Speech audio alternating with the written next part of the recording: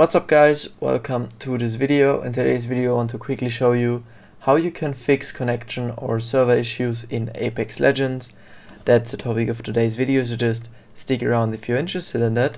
But before we start right into the topic, I would really like to mention something. You guys would really make my day if you could leave a like, comment and subscribe to my small little channel. It would really mean the world to me, so thank you very much.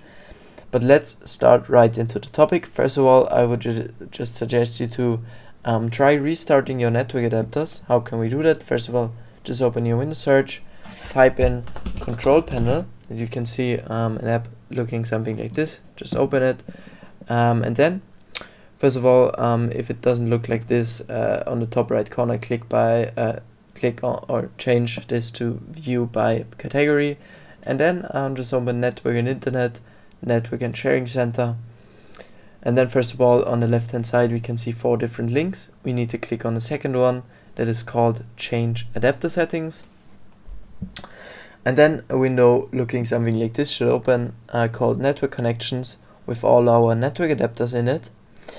And then just doesn't matter if you're using Ethernet or Wi-Fi. In my case I'm using Ethernet. Right click on your network adapter. In order to do this, you need to have administrator rights, just to note that, and just click on disable. And then we can already check on the bottom right corner that our internet access is lost. And then after we've waited a few seconds, we can already enable it again. Right click on your adapter and click on enable it again. And then this might take a few moments to just re-identify and reconnect to the network again, so don't worry.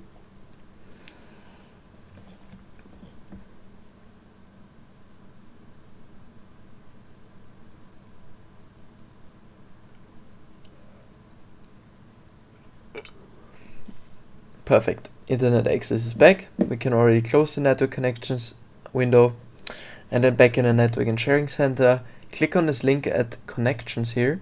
Again, doesn't matter if you're using Ethernet or Wi-Fi.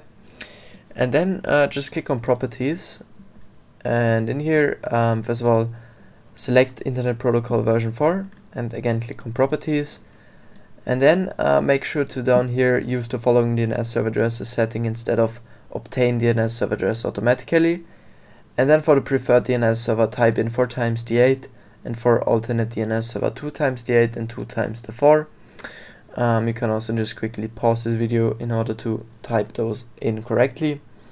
If you are wondering, this is the official Google DNS, so yeah. Then when you've typed those in correctly, click on OK, and also click on close, and click on close. And that's already it. That's how you can fix connection and server issues in Apex Legends. Really hope this helped you guys. If you have got any questions, just leave them in the comment section below. Then I'll write you back as soon as possible, and we will surely find a solution. But that's it. Thank you so much for watching. I wish you a wonderful day. See you in the next video. Bye.